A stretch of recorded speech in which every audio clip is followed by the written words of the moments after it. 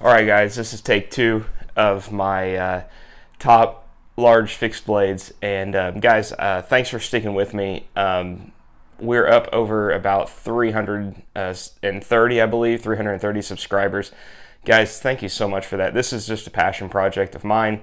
I just want to share a little bit about what I like. And so today I had the intention of doing a top 5 large fixed blade video. And when I say top 5, I'm telling you it was impossible. I started going through my fixed blades and I realized that I just can't do it. I have too many that I love. And so I'm going to up this to my top 10. Now, what I am classifying as a large fixed blade is a fixed blade that is over 6 inches in length on the blade. And so that really helped me narrow down in my collection. I have a lot that are smaller than that I absolutely love.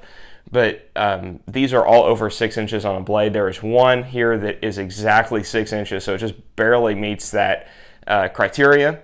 But guys, this is Caleb's EDC Corner. Thank you again for liking, subscribing, commenting. Comment down below what you like as far as your top large fixed blades, and I'd love to hear about that. All right, guys, let's get right into it. I don't want this to be super long. My first one, and again, these are in no particular order. My first one's not necessarily my absolute favorite, but I do love it. This is my Rio Grande Bowie by Bark River. Bark River does large knives extremely well.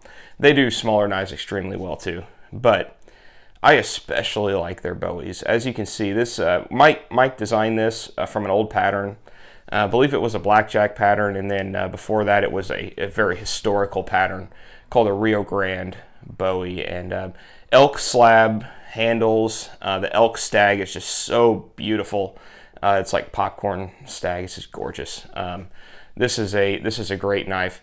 And guys, what I'm using these for, you know, just basic chopping, just having fun with. I don't use these a whole lot, but when I'm out at the farm and doing some things, I really like taking these out and messing with them. So my first one here is the Bark River Rio Grande Bowie. Just incredible. My second one that I want to show you is one that's actually been in my collection for a long time, and I got this from Prepared Mind 101, Chris Tanner. I love his stuff.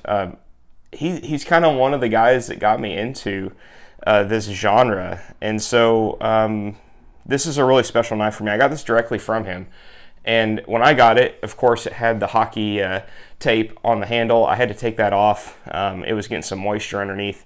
But this is the Bark River, if I could speak, Bark River Bravo, and this is the Crusader, green canvas micarta. As you can see, I put a lanyard on here. This is an incredible large knife. It's 3V steel. The Rio Grande was A2, I forgot to mention that. This is 3V steel, Bravo, not Survivor, the Bravo Crusader. And this is just an incredible large knife. Nice choil there for choking up on it.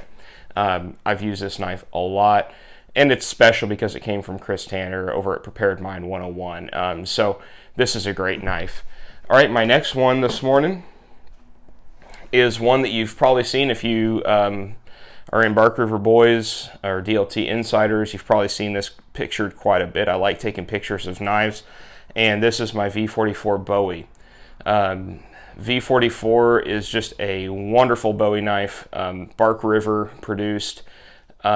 This is an American walnut. So I got this from DLT Trading, and I remember when I got it, I saw the American walnut, and I just thought to myself, yeah, it doesn't get much more American than that.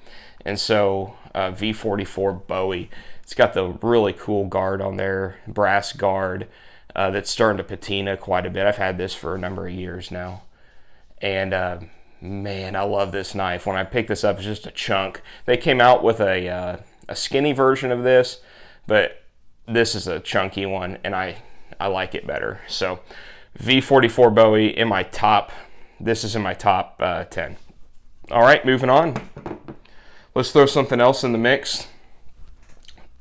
You guys have seen this one. My Cross Knives, Jack of Hearts Bowie. I'll tell you one thing, guys. When you pick this knife up, it comes alive in your hand. Pete, when he made this, did a wonderful job. You can see it's got curly maple handles there. And then you can see, look at the tapered tang on that. So, because of that tapered tang and the thinness of the blade, guys, I can't explain it. You just have to pick it up. This knife comes alive in your hands. This is one of my top 10 favorite large knives. All right, moving on. We have an iconic knife from Bark River, and this one is the 1909 Michigan Bowie. Again, another Bark River on the list here. This has got stag as the handle material here, and it is just incredible. When I pick this knife up in my hand, it just comes alive, kind of like that cross knife. Again, another very historic pattern. I believe this is a marbles pattern. And so this is just a wonderful knife. I got this one from DLT Trading as well. This is just an incredible, incredible knife. When these dropped, I knew I had to have one. You can see the back there, how everything's held together there with that nut on the back. And this is an A2 steel, one of my favorites, top 10. All right, moving on. Another Bark River. Hope you guys don't get tired of seeing Bark River. But this one is one of my favorite knives. This is a Bark River Hudson Bay Camp 2. And this is modeled after the Hudson Bay knife that is so famous. This has got black canvas micarta. I got this from Knife Ship Free. Man, I've had this for years. It's got patina all over it. I love this knife. It pairs really well with my flintlocks. It pairs really well with my side lock cap and ball. And so these are just so historical. And it's just a great knife. I just love the pattern. So it's a first production run. This is a Hudson Bay Camp knife. Really love this knife. All right, moving on. Let's throw a different one in the mix here. Cold Steel makes some amazing large knives. They kind of specialize in that. And one of my favorite Cold Steel knives is the Trailmaster. This one goes way back, guys. I mean, I'm talking before I even knew about Bark River, before I even knew about all these other brands. I started with Cold Steel, and I've got a ton of their folders. Lynn Thompson's videos are just out of this world, weird, but I love them. They got me into higher end knives, and so I always have a special place in my heart for a Cold Steel knife. And this Trailmaster is one of the best knives, in my opinion. One of the best larger knives, in my opinion, on the market. This is in VG1 Sanmai 3, and these are made in Japan. It's got a wonderful craton handle there. And so it's just a great knife for all-around woods knife. Nice thick stock, just wonderful. So that's the Cold Steel Trailmaster. Next up, I'm down to my last two, and then I've got a wild card. So there's going to be 11. I've got an honorable mention. And so my last two are in the same family. This is my Bark River Teddy 2. And as you guys know, I love the Bark River Teddies and the Teddy 2. This is the one, I didn't show this one in my first Bark River video. This is the Teddy 2 Hunter model. And so it's a Hunter model because it does not have that top quillion. And so you can choke up on that. It's got wonderful stacked leather that is aged really well over time. This is a great knife, guys. I love the fullers. I love the name. This is a wonderful knife. All right, and then my last knife in my top 10, you probably would have guessed it. This one just barely makes the cut. The blade is exactly 6 inches, and so this is my Bark River Teddy. Now this is a little smaller than the Teddy 2, but this one's special because this has the African Gemsbok handle, and I'm going to try to get you a close-up of that. African Gemsbok. Wonderful handle material. It just molds to the hand. As you guys know, I love all things Africa, and so I mean, this is a lifetime knife for me. I'll never get rid of this one. And so this is an incredible knife. And then it's got ironwood spacers there. Just really a cool knife. So barely made the cut. Another one that I wanted to make the cut, but it just didn't, you know, wasn't large enough, was my Vehement Knives Kudo Misa. And so it just wasn't big enough. So that'll be in another video. One of my favorite knives too. So what's the wild card? All right. So I have one more, and this is one that didn't make my top 10, but I sure do love it. I got this from my buddy Jay over at Knife Ship Free, and this is a really cool knife. And this is the Tops Knife Prather War Bowie.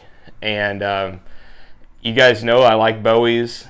I like Tops knives. I actually haven't had a whole lot of them, but really cool. It's got some orangish red, I think it's more orange, liners with canvas micarta grips that have been sculpted, and then you see the thickness there on the blade. But just check out the profile of this knife.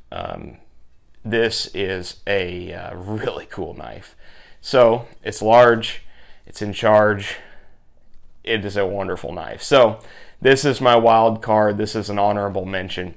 So, wow, I actually forgot one. Guys, look, I don't edit, so I'm just going to throw this in there, all right? I forgot one. I've only given you 9 of my top 10. What is the one I forgot? And I'm sorry I forgot this. Look at this. This is the Heritage Knives M43 Kukri. I got this from DLT Trading. I believe they have exclusive rights to Heritage Knives.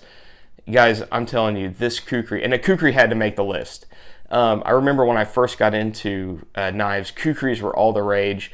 And over the years, I have had a number of them from makers like Himalayan Imports, and they're cool, they're historical, but they never, to me, I didn't feel like they stacked up in quality to what this is. This is still made in Nepal. And take it out of the sheath here. The sheath, by the way, is very nice. It's wood covered with leather. It's just a great sheath. But the knife itself is amazing. What's cool is it's full tang.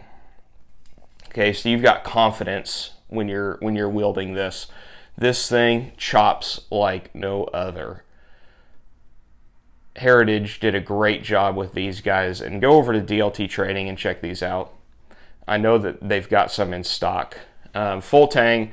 It's got the wood grips here. It's very traditional, which at the same time is very stout, very sturdy. The fit and finish on this is just really nice compared to a lot of the traditional Kukris that I got. Guys, it's my top 10 plus a wild card. Thank you for watching. Thanks for sticking with me. We're 13 minutes into this video, and I try to keep it under 15 minutes. So guys, thanks for watching. Thanks for hanging out at Caleb's EDC Corner. Hope y'all have a blessed day.